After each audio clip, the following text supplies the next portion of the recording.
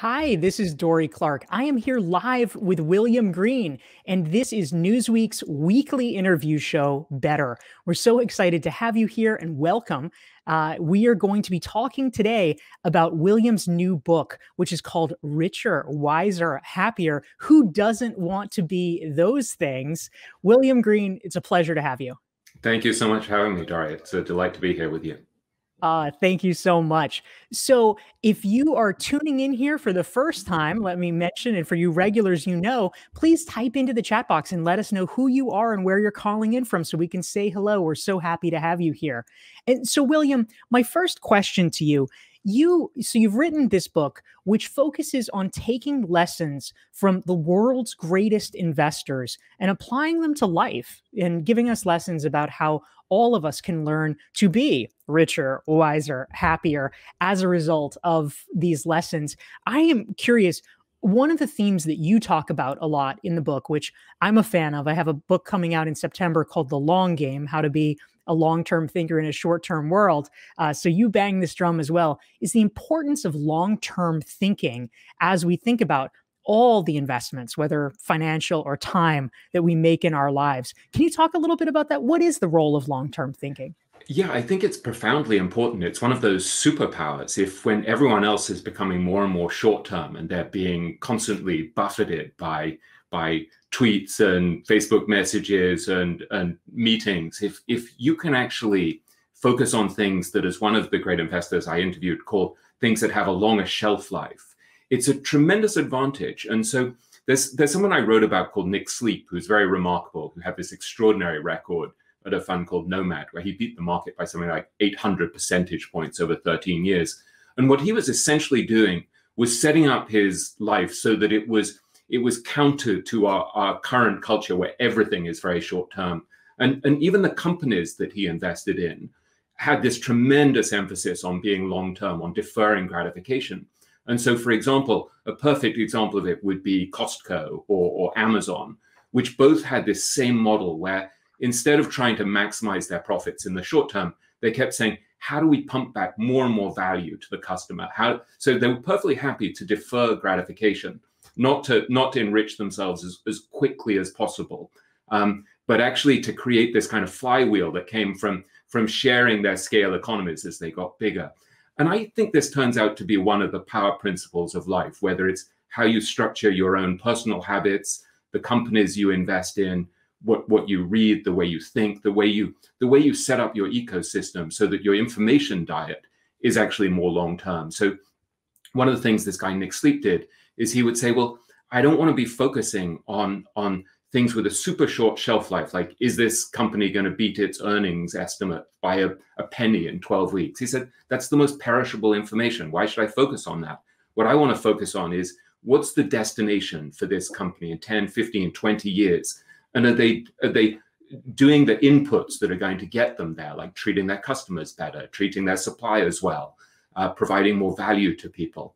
And he has a wonderful phrase for this, where he calls it destination analysis, where you say, well, so what's the destination? And you can apply this to your own life. And in a somewhat morbid way, I said, well, so if the destination is my funeral, how do I want people to remember me? And what are the inputs that I have to put in? Am I going to treat people decently? Am I going to misbehave?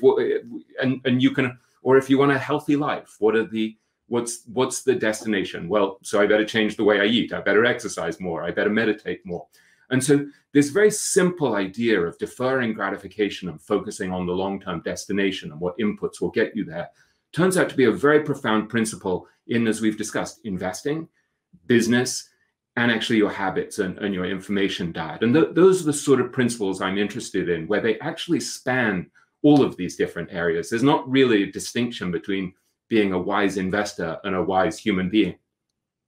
That's fascinating, William. Thank you so much. And I just want to say hi to some of the great folks who are tuning in live here. We have Catherine from Toronto. We have Anna from Vancouver, Diane from Cleveland, Gail from North Carolina. Hi, Gail. We have Mel from Chesterfield, Missouri. Antonio's from Greece. We have a LinkedIn friend from Portland, Oregon. Margaret from Jacksonville, and Juhi is here. We're so glad to have all of you. And if you're just tuning in, please type into the chat box so we can say hi.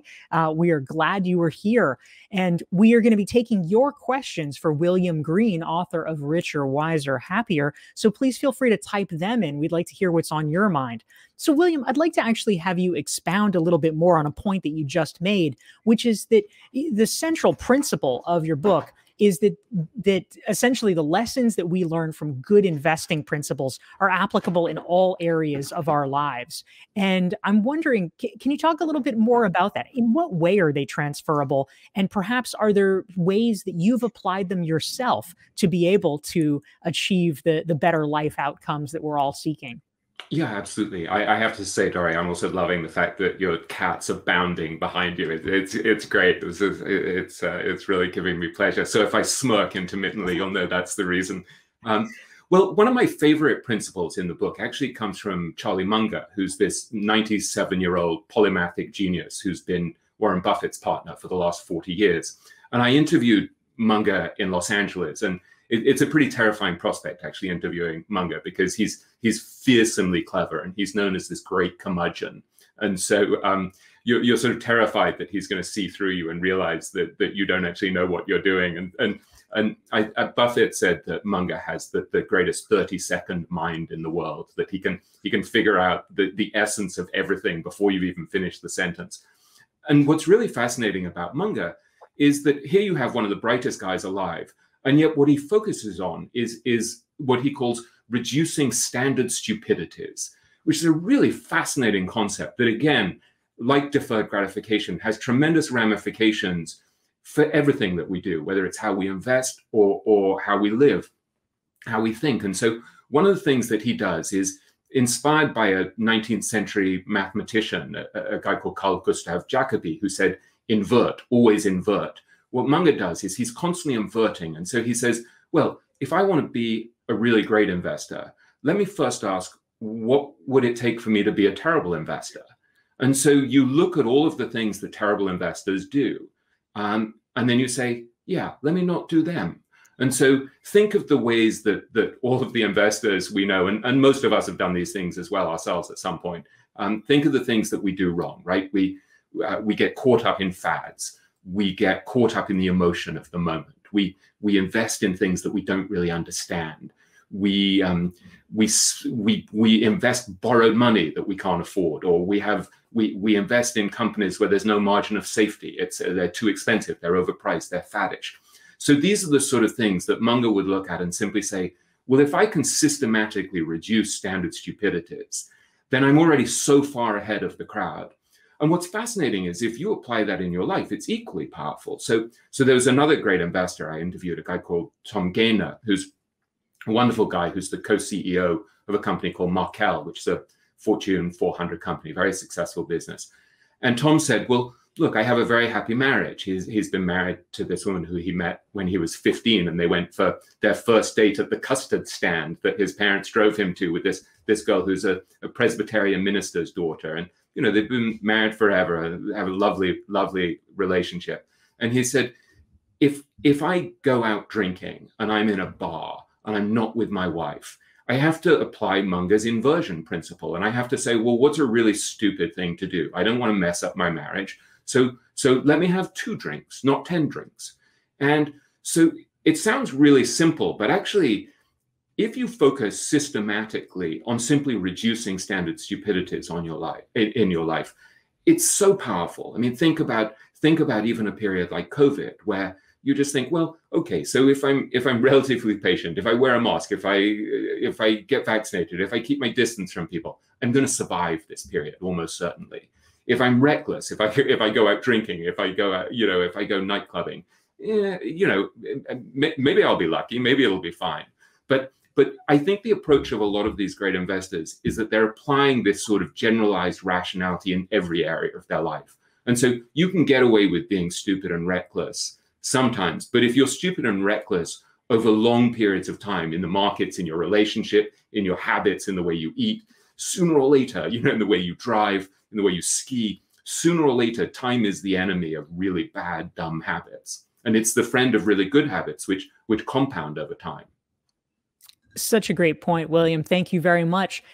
I'm Dorie Clark. I am here on behalf of Newsweek with our weekly show Better, and our guest this week is William Green, the author and journalist. His new book is Richer, Wiser, Happier. If you want to learn more about William and his work, just go to williamgreenwrites.com. And if you'd like to make sure you never miss one of our weekly episodes of Better, follow me at dorieclark.com/LinkedIn. Go to that tab and you can subscribe to my weekly LinkedIn newsletter, which will remind you about these. Just hit the subscribe button under the photo. So we'd also like to say hi to some of the great folks who have joined us. We have friends from Colorado Springs. Hi, Renee. We have users from Baltimore, Henrietta from London. We have Adeniran from Nigeria, Ranjit from Delaware, Mary from Kokomo, Nelia from Calgary, and more. It is an international crew, and we love it. So, William, a topic that I am interested in, and I'm sure perhaps many people here who have been reading headlines lately will be, you talk about the importance of long-term thinking, which I absolutely agree with. It seems like over the past year during COVID, things have gone a little bonkers in the market. We've been seeing all this GameStop type situations where crazy things are happening on internet message boards. Cryptocurrency has exploded, and just since November has gone up 5x. What the heck is happening? And do you have thoughts on what this phenomenon is and what it says about becoming richer and wiser and happier? Well, I think one of the fascinating things is just how unpredictable it all was. So if you go back to, say, a little more than a year ago, there's a great investor that I interview, a guy called Matthew McLennan, who I write about a lot in this book, who oversees something like $90 billion. And he's one of the smartest investors I've ever met. And he said, there was nobody in the world who was saying there's going to be a COVID disruption to the cycle. And he said that really highlights the fact that we truly don't know what the future holds. And one of the most consistent themes that I found in interviewing all of the great investors is they don't really try to predict the future. What they're really trying to do is, as one of them put it to me, it was Howard Marks, who's a famous investor, said, I'm trying to predict the present. I'm looking at the present and trying to understand it. And Bill Miller, another great investor, said to me just yesterday that he quoted a great line from the novelist V.S. Naipaul, who said, if you seize the present, it gives you a tremendous insight into the future. And so instead of trying to predict the future and trying to say, well, the stock market's going to go up, or the bond market's going to go down, or inflation's coming, or a pandemic's coming, or this variant, what you really want to do is position yourself to survive in various states of the world. And so the focus on actually being resilient, building a resilient life and building a resilient portfolio becomes really important. And so what someone like Howard Marks, who oversees something like $120 billion and who I call the philosopher king of finance, he's a very brilliant guy. What he says is one of the keys to survival is simply not to overreach. And so, I mean, he's someone who's worth $2 billion according to Forbes, but he's very conservative. And he says, for all of us, you want to live within your means. You don't want to have recurring expenses that make you vulnerable. One of the things Buffett says is you don't want to be dependent on the kindness of strangers or even of friends who suddenly have a liquidity crisis and can't bail you out. And so this idea of, instead of trying to predict the future, trying to actually consciously reduce your fragility is very important, and to think about your exposure. And so one of the things that I would just encourage people to do is to ask themselves the simple question, where am I fragile? How do I reduce my fragility? Do I have all of my money in one bank? Do I have it all in one country? Do I have it all with one investor? Do I have too much in one stock? Do I not understand that stock? And the less speculative you can be, the better, because you really want to position yourself, as Matthew McLennan said, to survive the dips. And this period with COVID is a spectacular reminder that there are dips in any lifetime, whether it's a pandemic or a problem in a marriage or a problem with a job where you get laid off. You need to live within your means and not have too much leverage, not have too much debt. So the first thing you want to focus on is actually survival. It's resilience. It's making sure that you'll be okay, that you survive the dips. And it's a very unsexy thing to say, but it's remarkable how consistently the greatest investors talk about this importance of just avoiding catastrophe, staying in the game, surviving the dips. Important advice, William. We have to stay in the game so that we can live to fight another day. Focus Exactly. on resiliency. It's fantastic. And I see a LinkedIn user here says, I can already tell I'm going to rewatch this and share it with my kids. So great. Oh, that's advice. great. Get your kids to start investing early, because if you show them the compounding tables and you show them what will happen to say $100 or $1,000 over 10, 20, 30, 40, 50 years, it's amazing. And there's a chapter at the start of the book where I went to India with this extraordinary guy, Monish Pabrai, and he's talking to these kids in India who he takes from the poorest families imaginable and yanks them out of poverty by giving them this incredible education. They're very high IQ kids. And he says to them, so think about my daughter, Monsoon Pabrai, a wonderful name, who had $4,800 that she made from her summer job. And he said, if you were to invest that and you made, I think it was 16% a year for 60 years, the next 60 years, because she was something like 17 years old, how much would that be? And it turned out that the $4,800 went to something like $21 million. And you see these kids sort of wide-eyed, and he said, are you going to remember the power of compounding? And they all go, yes, sir. So if you can get your kids to start this game early, simply compounding over a very long period without blowing yourself out of the game, whether you're 20, 30, 40, or hopefully 11, is incredibly powerful. It's such good advice. I love that. And please ask your questions. Type them into the chat box for William Green. He's the author of Richer, Wiser, Happier. And he is going to share how you can apply the lessons from the world's greatest investors into improving our own quality of life. We want to welcome some new viewers who are tuning in. We're so glad to have Minx from Oakland. We have Fred, who's coming in from Tanzania. We have Zhao Yu from Toronto. So welcome to our global crowd. Welcome. We love it. So, William, you were just mentioning Monish Pabrai, who is one of the investors that you feature in your book.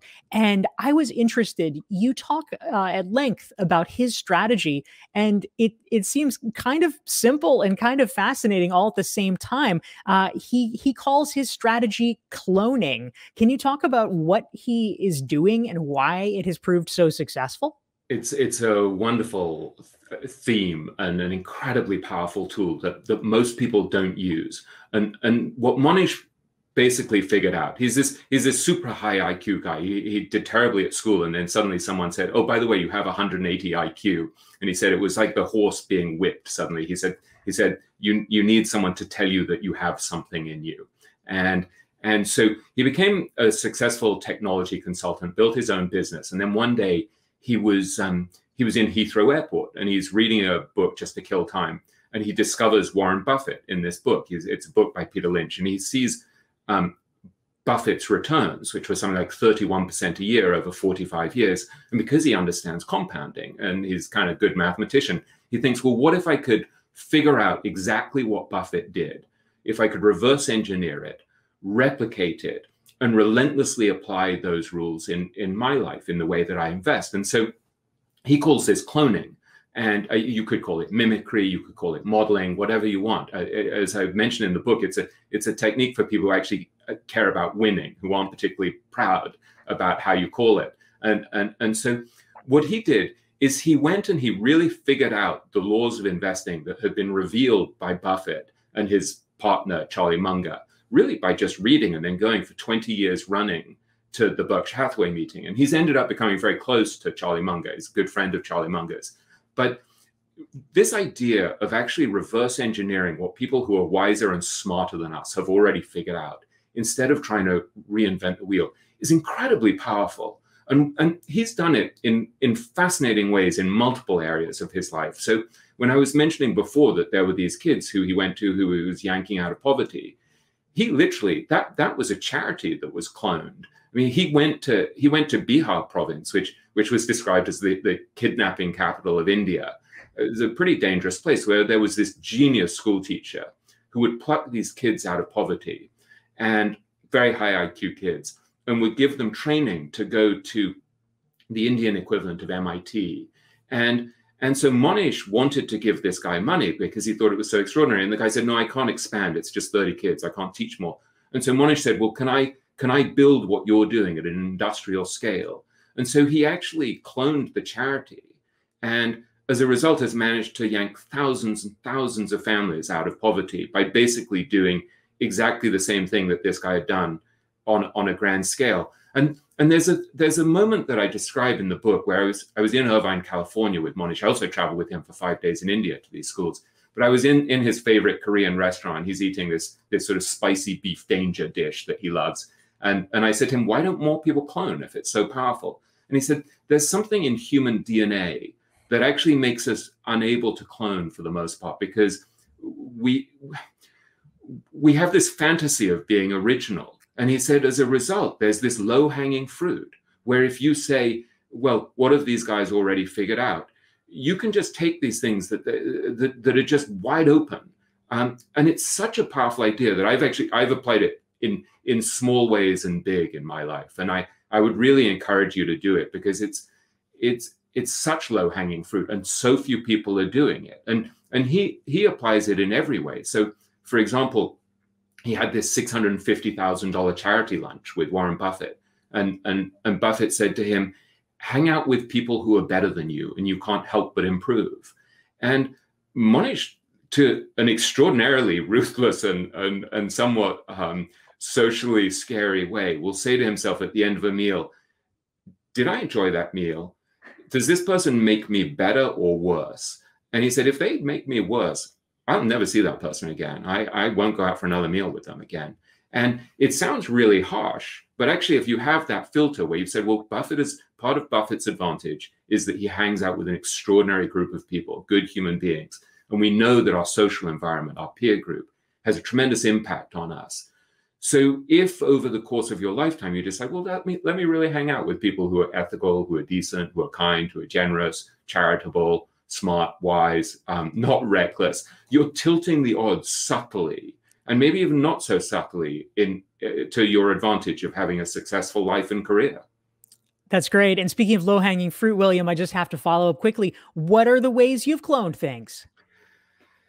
Well, it's in some ways even something is when you put up my website and it said williamgreenwrites.com. When I went to get a URL a few years ago, I could see williamgreen.com didn't come up. And so I look at Michael Lewis's website because he's a great writer. And I say, oh, michaellewiswrites.com. And so I cloned that. That's a really small example. But when I was writing this book and I was originally trying to figure out how to write this book, I went to people like Michael Lewis's book, Malcolm Gladwell's books, Oliver Sacks' books, these nonfiction writers who were extraordinary. And I reverse engineered their books in great depth. And so I really figured out, oh, well, okay, so there are these different techniques. So one of the things that Oliver Sacks, who's wonderful, does is he'll take these cases, these case studies, where he would be writing about a patient of his, writing about their brain in something like what became the film Awakenings. And he'll use that case and then will expand out from that case to philosophize. Then what someone like Malcolm Gladwell is doing is he's starting with the idea, and then he's taking characters and stories that illustrate the idea. And I initially went the wrong way and did the Oliver Sacks model, which wasn't right for me. And then gradually I realized, oh no, actually, what's really interesting here are the themes. And so if I can focus on a theme like cloning, or a theme like not being a fool, like just trying to reduce standard stupidities and then find multiple examples of it, or a theme like deferred gratification and find multiple examples, that suits me better. And so one of the things to ask yourself when you're cloning, it's not blind replication. It's not stupid, senseless replication. It's taking the habits, the insights, and the principles that really smart people have figured out. And then it's figuring out, well, how does that apply to my circumstance? What will work better in my circumstance? And so, for example, Gladwell will write a book like Tipping Point that's really one idea. My book is about 10 ideas or 15 ideas. It's very different. And so even when you're trying to clone, you end up being original despite yourself. So you're taking the best of what other people do, but you have to do it in a way that's aligned with your own personality and with your own temperament and with your own talents. And so there's no point my trying to clone Tiger Woods. It's just not going to work. Maybe not for you either. But for me to clone Michael Lewis or Malcolm Gladwell, not trying to be derivative, but try to understand what they figured out, is a very profound thing. And I think it makes us feel a little bit queasy, because you start to think, well, it makes me really unoriginal. And what if I'm just derivative and banal? And actually, that's a kind of superpower that so what Monish said is, I'm a shameless cloner. He's like, the reason I can do it is that I don't have an ego about it. And so the ability to set aside your ego and say, actually, let me be a disciple of these people who are really, really wise. And one of the things that Munger does that's fascinating, because it's hard for Munger to find anyone who's as clever as he is he hangs out with what he calls the eminent dead. And so Munger is reading biographies of people like his hero, Ben Franklin, and cloning Ben Franklin. Or he's reading, say, about, he describes himself as a biography nut. So he's reading about people like Newton and Darwin. And one of the things he's cloning from Darwin is the desire to find disconfirming evidence. And so what Darwin did with evolution, Darwin was a very devoutly religious guy. Evolution was not a theory that sat very happily with his friends, his community, with the religious principles and orthodoxy of the day. But Darwin had the courage to seek disconfirming evidence and be brave about it. And so one of the things that Munger and a lot of these great investors do is, instead of trying to seek confirmation of what they already believe, which is what most of us do when we read the newspaper, he's consciously trying to figure out why his most cherished beliefs might be wrong. And he said any year that he destroys one of his most cherished beliefs is a wonderful year. And if he's failed to do it, it's a wasted year. So to systematically try to figure out what people who are the eminent dead figured out, what other people who are alive who are smarter than you have figured out, and then to clone it without ego and to apply it to your own life in a way that suits your temperament and skills, I think is a hugely misunderstood and unappreciated opportunity for all of us, really. That's such interesting advice. I think helpful for all of us. If you are enjoying this conversation, please hit the like button and hit the share button so that your friends and colleagues can benefit from William Green's advice as well. You can learn more about William at williamgreenwrites.com. And of course, his new book is Richer, Wiser, Happier. If you want to make sure you never miss one of our weekly conversations, you can go to dorieclark.com and sign up to get my self-assessment. You can do a free self-assessment and you will be getting notifications about these conversations as well. William, I think we have time for probably just one more question, but it's one that's probably on just about everyone's mind. Mink says, okay, this is so helpful. It's great, of course, if you start investing when you're young, but what if you're no longer quite so young, but you want to dive in right now? How would you get started? What would you advise for people who have bought into this, William? They want to be richer, wiser, happier. What should they do today? I think one of the most fascinating things is that almost all of these great investors that I interviewed, who are people who've beaten the market by a mile, most of them end up saying, yeah, but for most people, you should buy index funds. And so I think in some ways, there's great strength in being self-aware enough to know, well, am I wired to win this game? Do I have an informational advantage? Do I know more than other people? Is there an area that I know a lot about? Do I have a temperamental advantage? Am I unemotional and dispassionate, which tends to be a characteristic of all of the great investors? Or do I tend to get carried away when things are tough, when the market's falling apart? Do I get panicked when it's going up massively? Do I want to jump on the bandwagon? And so knowing yourself and knowing whether you're actually equipped to win this game is a very powerful thing. And the wonderful thing about investing is that there's this great default option, which is if you don't think you're equipped to beat the market and you don't think that you necessarily have the time or inclination to try really to devote your life to beating the indexes, which is very tough, then you can really just go to a company like Vanguard, which has extremely low expenses. I mean, you can buy something like the Vanguard International Fund Index Fund, or the Vanguard Total Market Stock Index Fund, which is the whole US market. You'll be charged 0.14% a year, something like that. And I interviewed Jack Bogle, who was the founder of Vanguard, which now manages $6.2 trillion.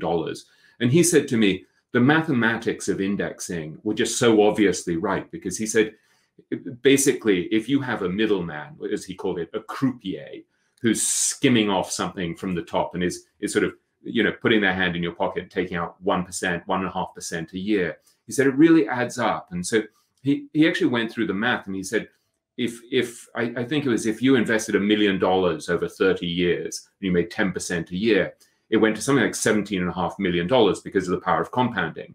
And if you basically spent 1.5% of that a year on expenses, so it's 8.5% a year over 30 years, you made $11.5 million. So you gave back $6 million over the course of 30 years in expenses, because that 1.5% a year is compounding against you. And so these very simple principles, like investing with a very long-term horizon, so you keep adding to the market, you take advantage of tax advantage vehicles like IRAs or 401ks or 529 plans, and then you don't panic, you don't keep coming in and out of the market, you just keep adding, and you keep your expenses low. That's so powerful that you're going to end up beating 80% of people anyway.